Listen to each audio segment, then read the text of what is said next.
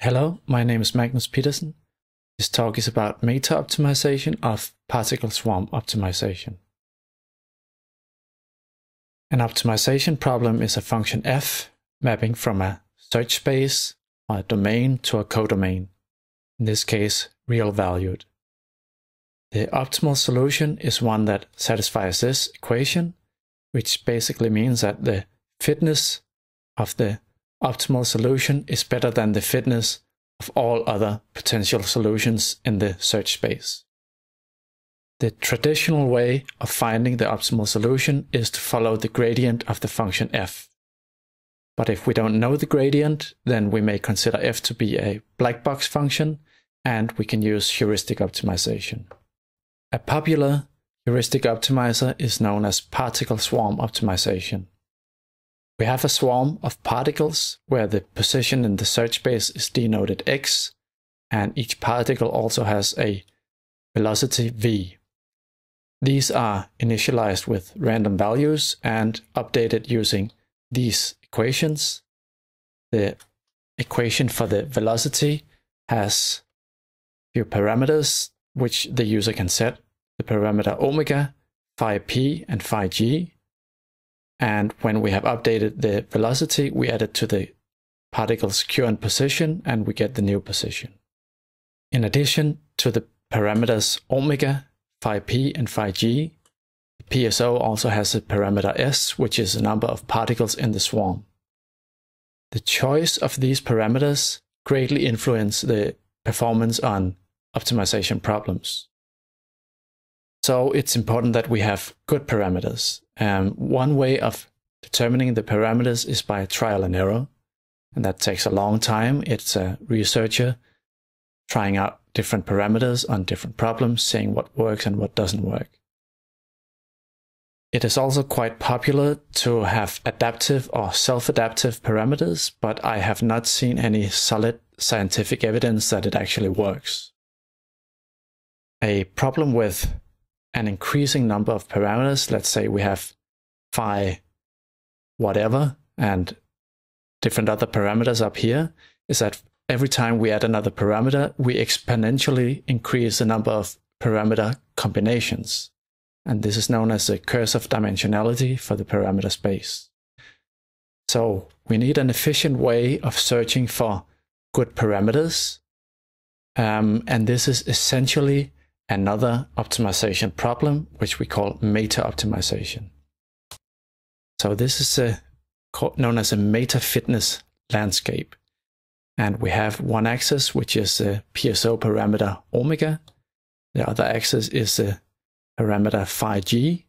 And we cannot depict more than two parameters and the performance on those parameters. But what this graph shows is that we have a landscape, and the goal is to find the lowest point, which is probably here somewhere.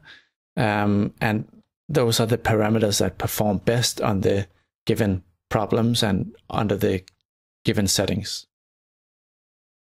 So the idea of meta-optimization is that we have the optimizer, in this case PSO. We have some problems, which may be benchmark problems or real-world problems. And then we have the meta-optimizer, which could be a PSO as well, but we will use another optimizer because it's more efficient. So the idea is that the meta-optimizer generates parameters, sends them down to the PSO, which performs a number of optimizations on the problems that we're interested in. The results get sent all the way back up to the meta-optimizer, which uses the results to find out a new set of parameters for the PSO to try out.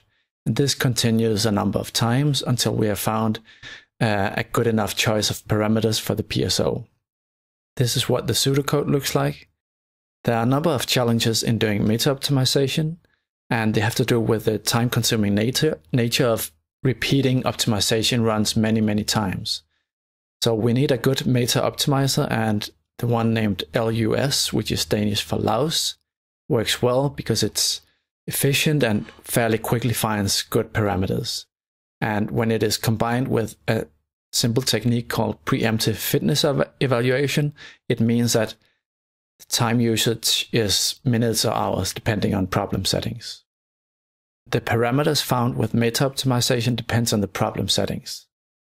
For example, if we use 12 common benchmark problems in 20 dimensions each and allowing 40,000 fitness evaluations or iterations for each problem, then the good PSO parameters are found to be swarm size of 69 particles, omega of minus 0.44, and so on.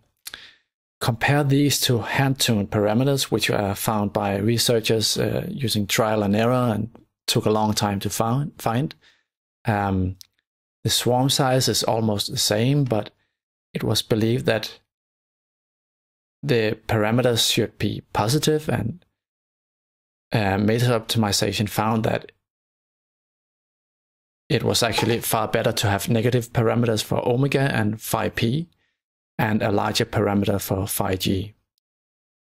Now compare the performance of these parameters. The bold lines are the average fitness or performance obtained with the meta-optimized parameters, and the narrow lines are for the hand-tuned parameters. And this is the Rosenbrock problem, and these are Schwefel problems. And in all cases, the performance greatly increases from using meta-optimized parameters. There are a number of papers on meta-optimization. If you just need good parameters, then you should check out this paper.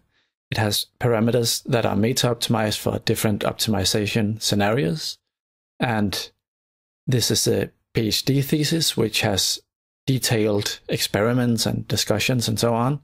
And SwarmOps is the source code for C, C#, and Java, and it can all be found on this web page.